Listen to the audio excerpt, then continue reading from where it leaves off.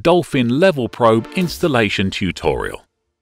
To configure your tank and obtain the user and password that will give you access to the Diesel Plus Tanks application and to the web www.dieselplus.net, fill in the form that's delivered with the probe, and we'll send you your account with the configured tank and the access details.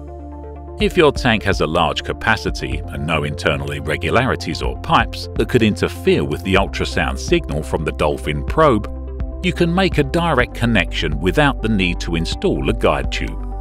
The probe connection is a 2-inch male thread.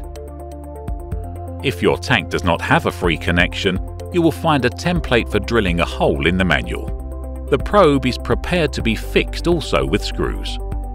If your tank has little distance between walls or has internal irregularities, you must install a guide tube. Otherwise, the measurement will not be correct. The tube must have a diameter of 50 mm. We recommend a rigid PVC pipe. You must take the measurement of the tank to cut the pipe to size. The pipe must reach 5 cm from the bottom of the tank. Cut the lower part of the pipe as a flute. To fix the tube to the probe, you must make 2 holes using the template provided. Place the tube, tighten the screws, and the probe is ready to be mounted in the tank. If you don't have space to place a rigid tube, you can mount a flexible Dolphin tube kit. This is delivered with a swivel connector and with a weight on the bottom. To activate the GPRS probe, you must move the magnet through the area marked on the housing to activate the sensor.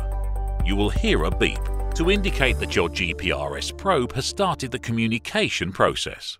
To activate the Sigfox model, you'll need to remove the plastic battery protector. Dolphin, the level of your deposits in your hands.